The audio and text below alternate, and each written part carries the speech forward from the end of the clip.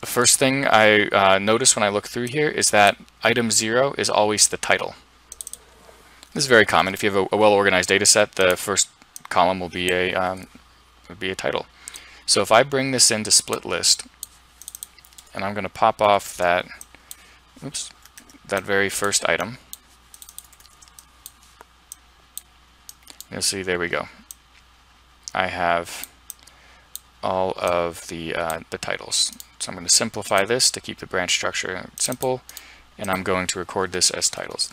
So here I am building what I like to call the lattice. I'm trying to collect all my major variables so that it's nice and well organized. Okay, so I have my titles. Now here I have the actual values. So what I want to do now is to pull out each particular branch that I want.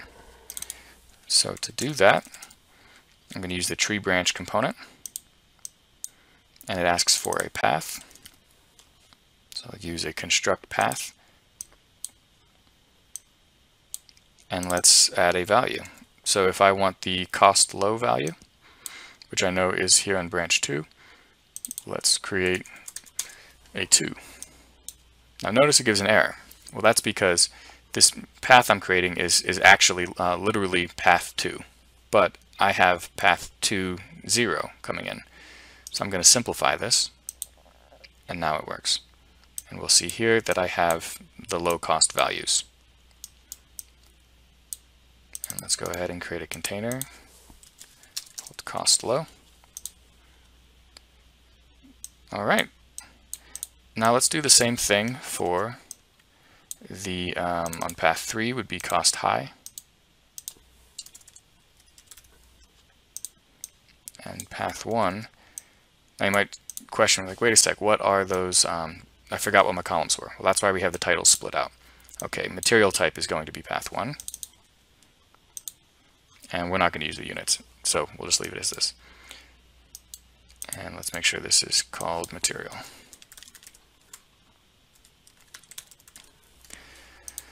So you can see, because our data was nice and tidy, this was quite easy. I was able to just reuse a lot of this code in order to isolate out the exact values that I wanted. And now I know that if I were to, for example, do list item, if I want a particular cost, I know that I could use the exact same index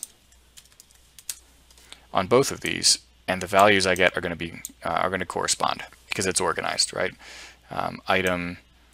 Item 0 here relates to row 0, and that's going to also have the same values. So it's all organized by row. It's very easy to isolate and select.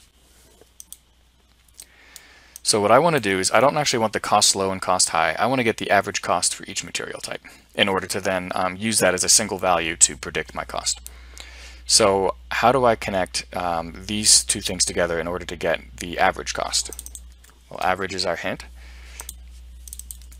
But if I were to simply plug these values together, one, it freaks out because it says can't cast system.double. This is very important here because it looks like a number, but really this is a text object. Very often when you import information from Excel, it assumes it's a text. So as I import this data, I want to cast the variable as the value that it should be. And all I'd have to do here is just create a number component. And now you see that it works. So as part of the data importing process, very often you might need to cast your data into the appropriate data type. All right, so my average is working. But notice that I'm getting 2 values. I expected 3. Well, thinking back to our discussion of data trees before, the average component is a many to one, which means if I were to look at what's coming in here, if I were to plug in both these values, it's going to operate on the first branch first and then move to the second branch, which means it's taking the average of these 3 numbers. What I want is the average of item 0 to item 0, and then the average of item 1 and item 1. So I want this almost a flipped order. Now flip is the trick here. So if I were to merge these together so that now I can see them, I could use a flip matrix component, which will change it from what we just saw. It just flips the the index with the branch. And now this could be plugged into the average, and it's going to give me the 3 values, and you can see that that is averaging that. So this is a very, very useful component. However, please be cautious when using this. The flip matrix only works on arrays that have one branch and an index. If I were to say not simplify this, of course this is probably all going to break. If I had more branches, it's not going to be able to operate.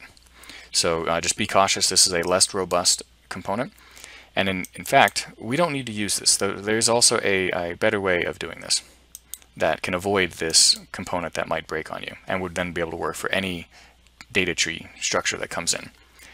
And the way we're going to do this, so I want to have item 0 and item 0 combined together.